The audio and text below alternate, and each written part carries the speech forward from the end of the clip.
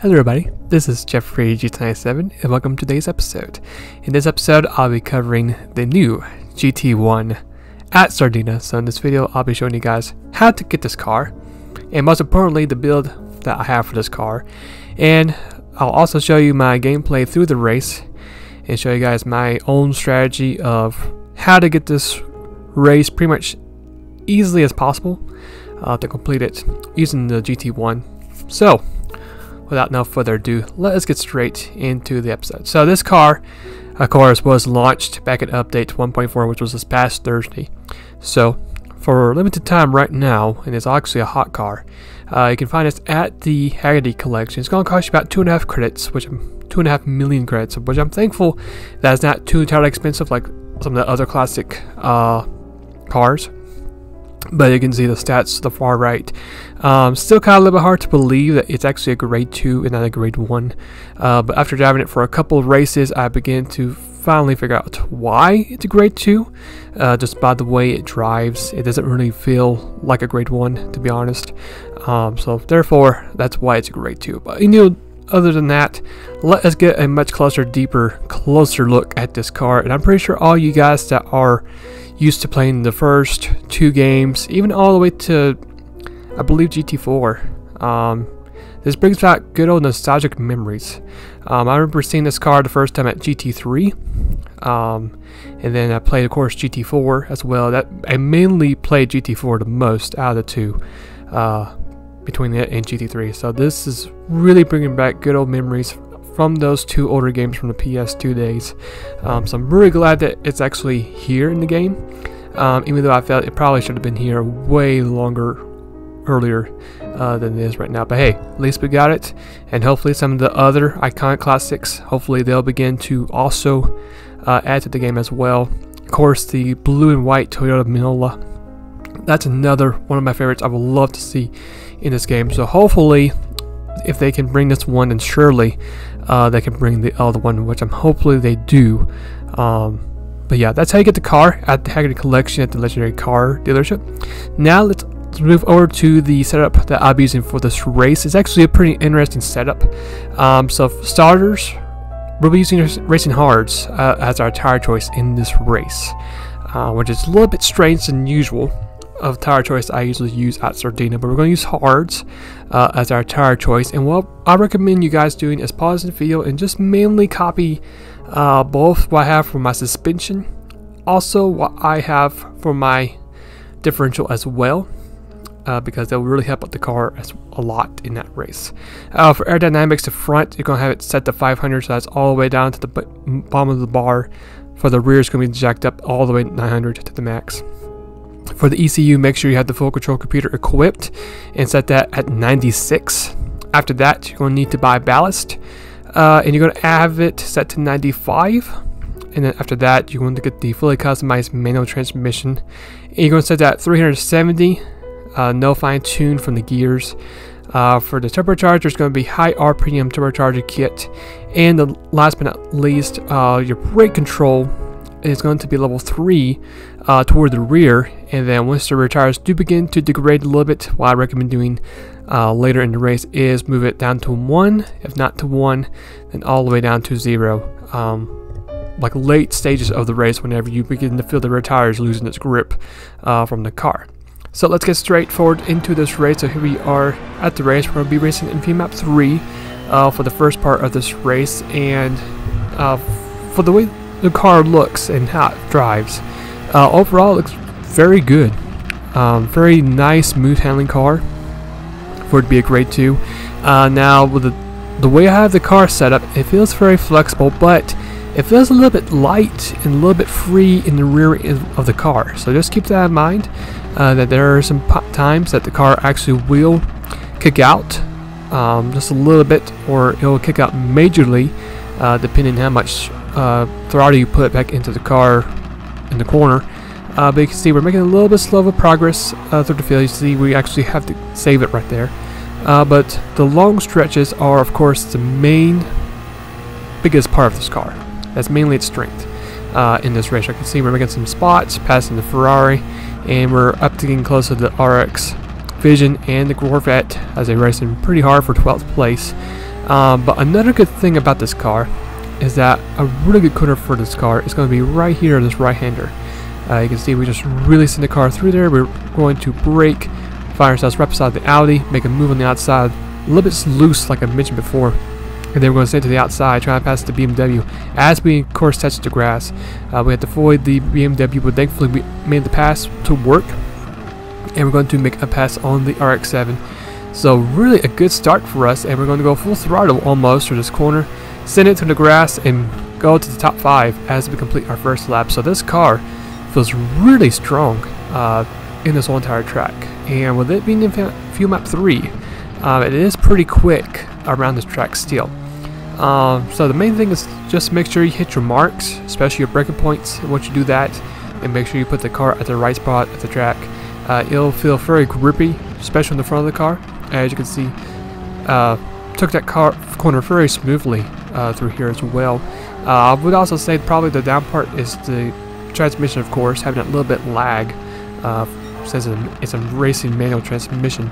But we're going to make a move on the outside for P4. We're going to set ourselves behind the GTR. Since we got the straight line speed advantage, we're going to move to P3 as we move to the left side of the track. And then we set our sights on the Mercedes-Benz GTR. So right now on the podium, halfway through lap 2, and we're actually making some good ground on both the leader and the Mercedes as well. As you can see, we got some nice clean air separating between us and Mercedes. We're really the Mercedes very quickly.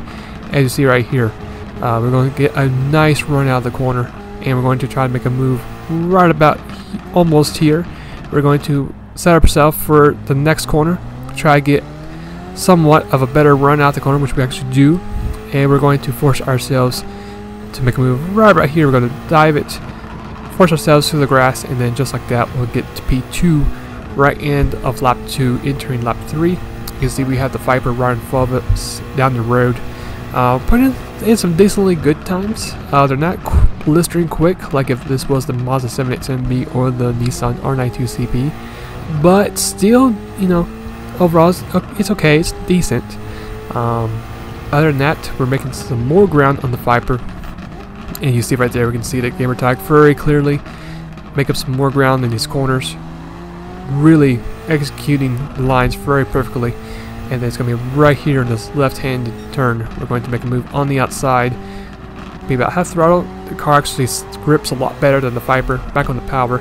And just like that, we'll grab the lead at lap 3 in this race. Okay, let's go ahead and fast forward to our first and only pit stop. So here we are, lap 7.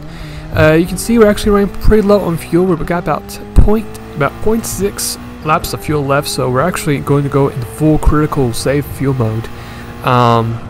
So we got literally about half a lap of fuel left in this car, and we're going to try to do our best to really stretch out that fuel, so that way we can make it pit road and not really lose a lot of time, just in case if we run out of fuel and just have to coast. So what I'm going to do here is mainly try to do this. I haven't really changed my driving style at all.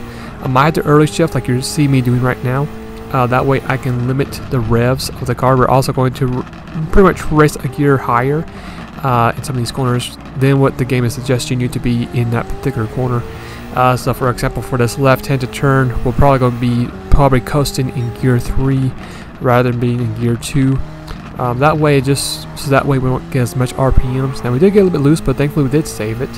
But you know, so that way we don't have to worry about the RPMs revving so up, and then, you know, just trying to keep the revs as low as we possibly can, so that way we can actually go further. You can also coast. You can also do that too. You can also lift off the gas earlier into the corner when you brake. That's another way to save fuel as well. But of course, putting your map setting to 6 is mainly the best way to save fuel. But there's little tricks here and there you can do to really stretch out your fuel. You might lose a lot of time, but it's a lot better to do that than just being stranded in the middle of the track and just, you know, losing so much precious time just because you ran out of fuel. But anyway, we did overall a decently good job. Now we're going to pretty much coast right here, so we actually are losing a couple of seconds just because we didn't really do the best job of saving fuel. We probably should have entered in more of a fuel save mode earlier. That would have been pretty much a big help. So we're going to go ahead and don't change the tires. We're going to keep them as is. You can see we still got a good bit of life left on the tires, and the car actually felt pretty decently smooth still. I really couldn't tell anything different other than, of course, the rear of the car snapping out from time to time. So we're going to go ahead and add fuel. Now what I recommend doing is adding your fuel all the way to 100%. That's what I recommend doing. You could stop it shortly after passing the icon, but I would recommend just filling it all the way up. So that way, whenever you move it to fuel map 1, you can then go all aggressive from that straightforward. So here we are on the special onboard camera. This is going to be our Hotlap through lap 13 with the cockpit cam. So very special indeed. So we're going to brake right as we get close to that 100-meter sign. Make sure those right tires are not blue tarmac. Cutting left hard, and then about halfway to apex, back on the throttle. Full throttle through this whole corner. You should be about 4th gear, and after you pass that 50 white sign, 3rd gear, then you'll be going down to 2nd gear. A quick left-right motion as well. Make sure those right tires are close to that curb. After that, get the car straightened out. You'll be going to 3rd, then 4th gear. Then we're going to be braking after we pass that blue 2nd Sardegna sign. 2nd gear through here, even though it's probably best if you be in 3rd gear. As we go to this, one of our 2 longest straights of the track. But as we go up the hill, we should be right at 5th gear, pushing right at over 180 miles per hour, and we should be braking right after that 150-meter sign. We're going to go all the way down to the 2nd gear. I recommend those right tires touch that stone curb, and once you get the car straightened out, same thing, make sure those right tires touch the stone curb as well, just for a little extra support. Going down the hill, we're going to go that very swift right-hand left. We're going to brake as soon as we're close to that wall. 3rd gear, make sure the right tires hit that stone curb again. 4th gear, and we're going to brake once we're close to that 100-meter sign. 2nd gear, left-handed, tricky left-hander. Make sure the right-hand tires are at the stone curb as well. And then for this right-hander, just go full throttle and about let off the throttle a little bit, or you can just shift early to 5th gear, just like that. And that's going to be a lap through Sardegna, as we're going to do a 132.491, which is pretty quick. I feel like we could do a little bit quicker. As soon as we get to lap 14, we're going to actually switch to field mode again. We start at number 3, but I really didn't feel too comfortable about it, so we're actually going to move it to number 4 during the lap, because we want to try to finish this race without having to worry about pitting again.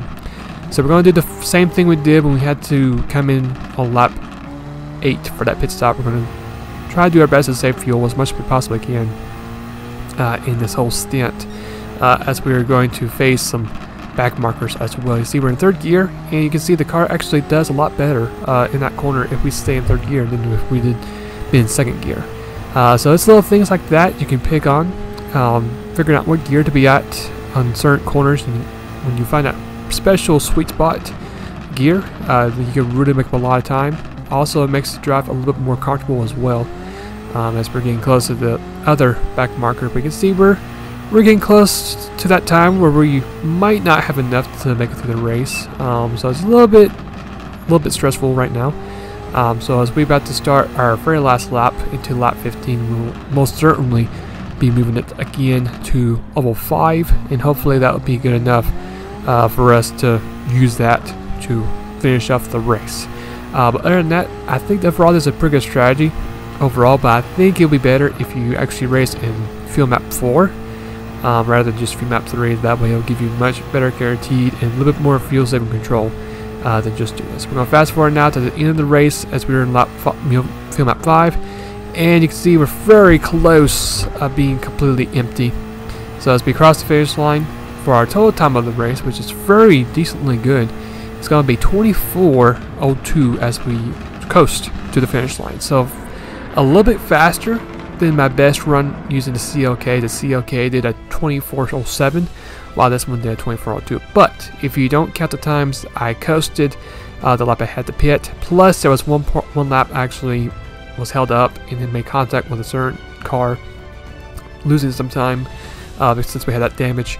If you really know strategy very well, like race field map 4, and don't have to worry about saving fuel after that, then certainly you'll be able to go below 24 minutes. So we kept the car clean despite we made some contact earlier with the AI earlier, and that is going to be it for this episode. So really enjoyed driving this car at Sardegna. It's a very smooth, easy pick or Sardegna, which I'm pretty glad for. Might be a little bit on the slower side, may not be as quick as the grade 1s, like the 787B or the R92 CP, but this car still can get the job done. Plus, if you're not a big fan of having to pit twice, or if you're not a big fan of the using the Suzuki Escudo, since that car you have to pit 3 times, then maybe this car will be a really good car for you to use. That way, just stay on map 4, pit once, and then after you pit that one time, just crank it down to map 1 and just go all the way aggressive to the end of the race. So, really enjoyed driving this car at Sardegna. It felt really good. So hopefully this will help you out at Sardegna, and hopefully you guys will enjoy this build as much as I did at Sardegna as well. And if you guys are curious and would like to check out my last episode I did at Tokyo Expressway using the new Audi R8, you can click on the video right about there in a little bit.